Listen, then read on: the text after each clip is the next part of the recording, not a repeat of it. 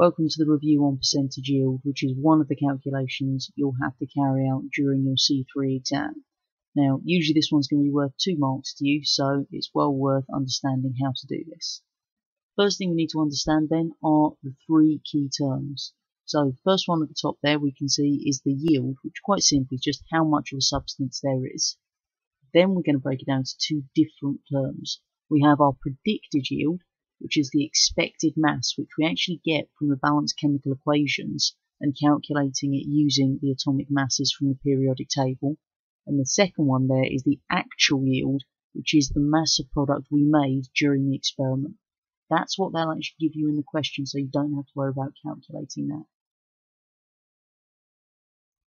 So what we can see here is that we've actually got the formula there to calculate percentage yield. Now, they don't actually give this to you on the exam paper, so you do have to memorize it. Good news is that you can actually just remember it as simply as it's going to be a smaller 2 numbers in the question divided by the larger of 2, and then multiply that by 100. If you can learn the equation properly, it's going to be the actual yield divided by your predicted yield and times that by 100.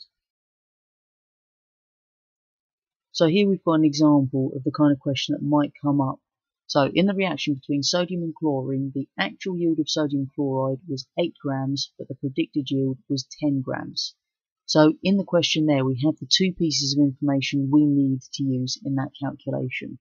So because our actual yield was 8 and our predicted is 10, the calculation we have to do is 8 divided by 10, and then we times that by 100 to get our answer as a percentage. And the answer to that one is 80%. Once we've actually got these numbers, we need to understand what they're telling us. So if we have a yield that has 0%, then that means we made no product. So that's obviously not a good thing. If we had a yield of 100%, however, that means we didn't lose any product in this process, which is the goal of any industrial process, is to be as close to that 100% as possible. So for those of you doing the higher tier paper, you will have to do a slightly more complex calculation. Now, we're going to work through one together over the next couple of slides here. So this should break it down into the individual little stages and hopefully let you see how to do this. At the top there, what we actually have are the chemicals already in their balanced equation. So we've got 2 of our sodiums reacting with 1 molecule of chlorine gas to make 2 molecules of sodium chloride. Now, the question you're likely to be asked is something along the lines of what mass of sodium chloride could be made from 2.3 grams of sodium reacting with excess chlorine. Do notice the fact they do give you the atomic mass of our sodium, which is 23, and the molecular mass of our sodium chloride, which is 58.5 in the question itself.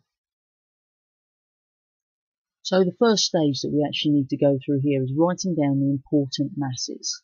Now, do make sure that if there are balanced parts of that equation, so if we've got our 2 sodiums, for example, we do remember that and multiply up the original masses.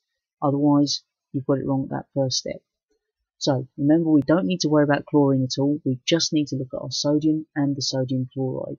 So our mass of sodium is 23, as we see from the question there, and because there are 2 molecules of it, then our mass there is going to be 2 times 23, which is 46.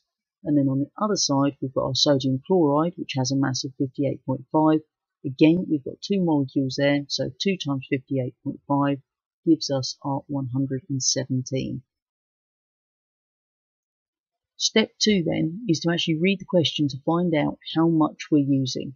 So we can see here that we're using 2.3 grams of sodium. Finally, for step 3, what we actually need to do is divide that mass from step 2 by the relative atomic mass from step 1. So we can see at the bottom there that we've got our 2.3, which is our mass from step 2, and we divide it by that atomic mass that we worked out in step 1, which is 46 for our sodium. Then, because we need to know the amount of our sodium chloride, we just multiply that answer by the relative molecular mass of the product from step 1 once more, which was 117.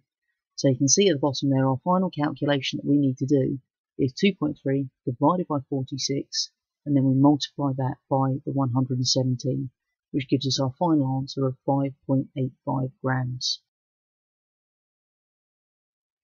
Obviously, we know that most of our chemical processes won't have a yield of 100% because there's always going to be something that can get in the way and mean that we lose a certain amount of our product. Now, we've got to remember 4 different ways that this could occur. So for your exam, you need to remember that the mass could be lost through filtration, where some bits get left on the bits of filter paper, the evaporation process, when we're transferring liquids from one container to another, because that's not a perfect process either, and finally through heating. So just remember that any of these processes that occur means that we will be losing some of the mass, and that means that the overall percentage yield will then decrease. The last thing to remember then is that when we've got these high yields, that just tells us that we're wasting fewer of the reactants we started with.